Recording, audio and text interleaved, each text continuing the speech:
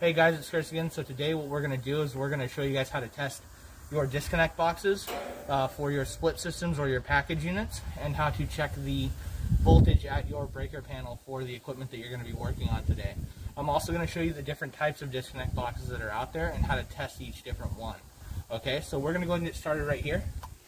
Now this disconnect box here is what we would call a non-fusible disconnect box, meaning there are no fuses inside of it, as you can see right here. It's just a straight shot into it. So when we're looking for how to test these, we're going to be checking our voltage.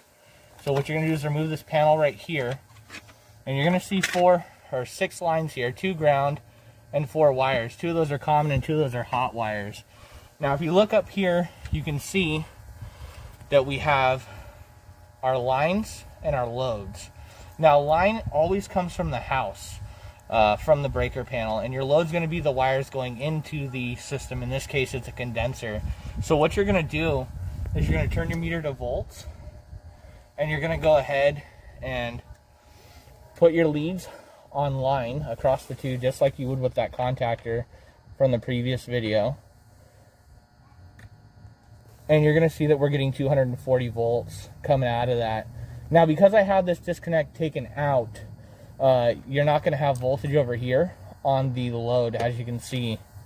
But if I were to take this disconnect switch and put it back in, it will engage the current and allow us to have voltage through it. As you can hear, the system just kicked on.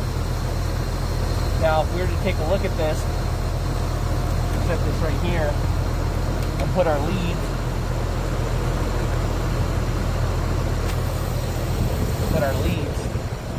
to those loads right there, you'll see we come up with 240 volts.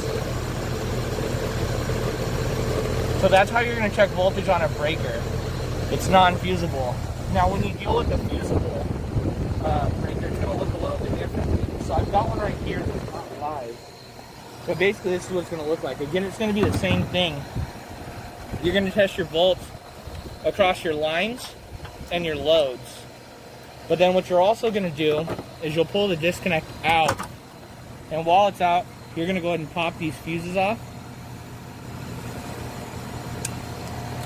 like so.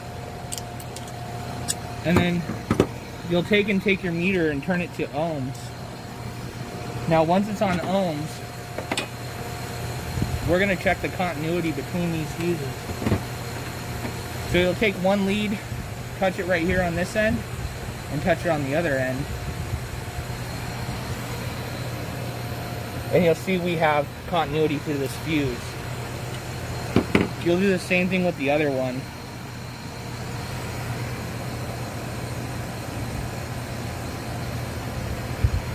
Now a lot of times when you're dealing with fuse disconnects and you're going out to a no-cool problem and you don't have any power coming into the system, but you've got power coming from your breaker, it ends up being these fuses. These do go out. So that's the best way to check those, to know if those are running properly or not. Some fusible disconnects will have indicator lights that will tell you if it's working or not, but most of them are like the one I've just shown you. So you definitely need to know how to test these fuses to know if they're bad or not. So now I'm going to go ahead and take you guys over to the breaker panel, and I'm going to show you how. Okay, so now we're here at the breaker panel for the system, and so what we're going to be looking for is our AC breaker, which you can see is right here. It's going to be this one right here. And we're looking for our furnace, which is sometimes labeled as furnace, FAU, or air handler. That one's going to be right here. So what we're going to do to test this is we're going to go ahead and unscrew this panel and then very carefully remove this panel to expose the wiring on these breakers.